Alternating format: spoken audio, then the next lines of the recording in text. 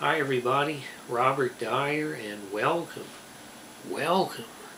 to the Robert Dyer channel, where today I'm going to try the third flavor of the signature crafted recipes at McDonald's, and this is the one I've been looking forward to the most, the Pico Guacamole. They put any jalapenos on that thing, Bob? Nope, no jalapenos on this. Okay, so here's the box. Open that up. No special wrapper on here. Do have the artisan roll. So out of the box, this doesn't look exactly like the pictures in the advertisements. A little bit flatter. You can see the lettuce there, you can see the white cheddar cheese, and if we take the lid off here, there we have the pico de gallo and the guacamole. Decent amount. I think there could have been a little bit more on there. I'm not seeing the ranch sauce there.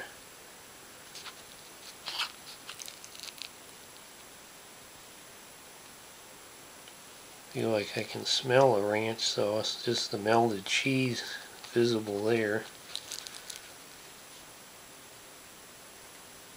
Not really able to see the ranch sauce though. Also, there's supposed to be a lime wedge in here and not to be found. The aroma is mainly bread. Let's go ahead and see how it tastes.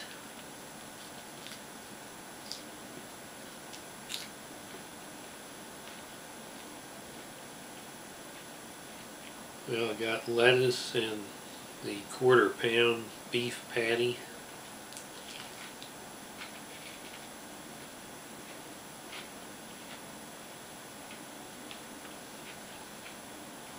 Let me bite into where I actually see the guacamole here. That's the problem when you've only got a couple of spoonfuls.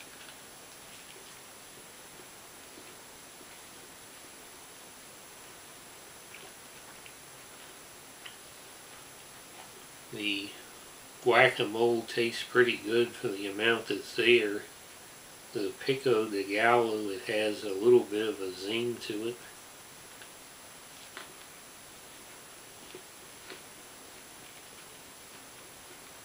I can't say that I'm finding the ranch sauce in here yet.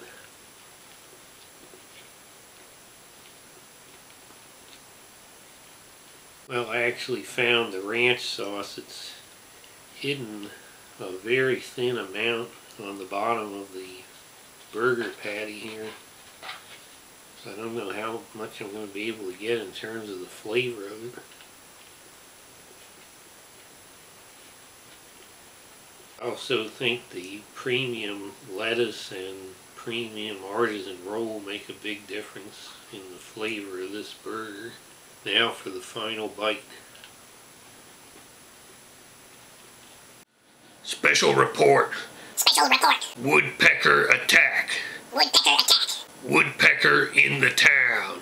Woodpecker in the town. Citizens are asking if the government lied to us about the recent nuclear incident after being awakened last night by a woodpecker pecking all night long. Pecking on skyscraper windows. Pecking on doors. Cars around town look like they've been through a hailstorm. The sun is currently setting at this time. Will he be back? Will he be back? Woodpecker emergency. Woodpecker emergency. Everyone stay in your homes. Stay in your homes.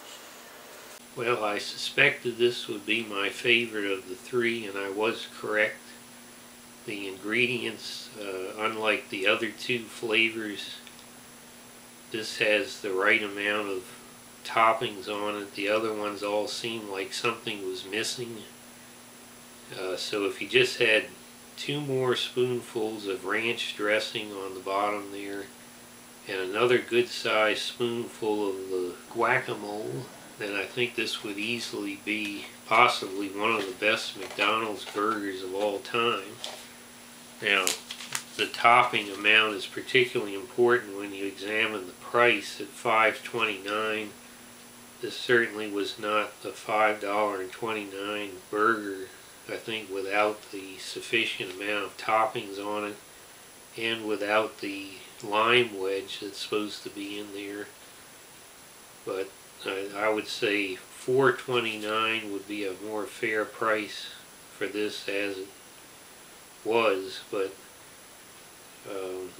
and of course, along with the other things I ordered, it was $7.57, and then the Montgomery County Council greedily taking 45 cents tax. Ridiculous as usual, but as we've seen the recent weeks, we got to ask, what are they doing with this money? Because for 4 weeks they haven't collected the trash on the trash day, and it sits out all week. And they said, don't call to complain, just leave the trash out. Don't call us, we'll call you. And they're charging this much tax and they can't even pick up the trash. Lock them up. Lock them up.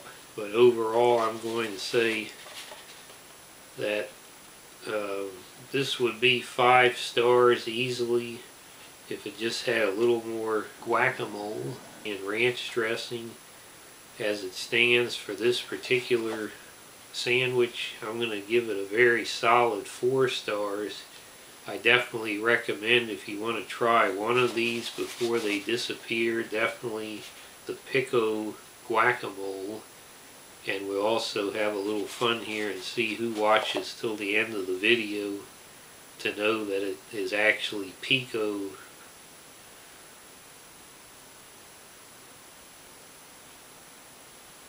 I'm just kidding. Pico Guacamole. Hope you like this video. Share it with your friends. Please subscribe, and I'll see you next time. Bye, everybody.